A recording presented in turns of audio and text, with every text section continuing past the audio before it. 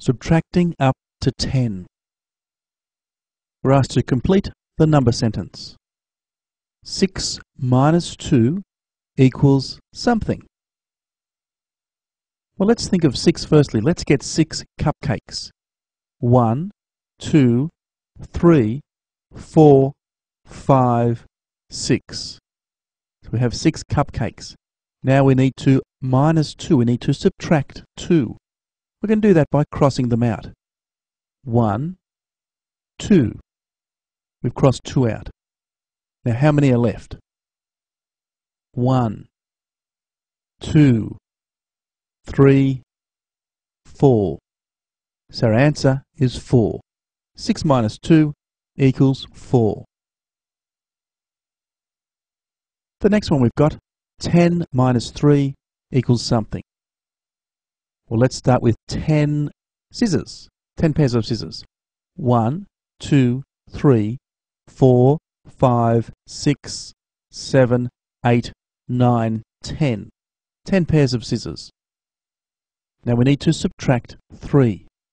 So this time we're just going to move them out of the way. 1, 2, 3. So how many are left? 1, 2, 3, 4, 5, 6, 7. So our answer there equals 7. 10 minus 3 equals 7. This is pretty easy, isn't it? Complete the number story. Now we've got some apples there, but some of them have been crossed out. And then we've got something, take away something, leaves something. Well, the first thing we're going to do is count out how many apples we'd have. Forget about the crosses for a minute. Let's count the number of apples. 1, 2, 3, 4, 5, 6, 7, 8.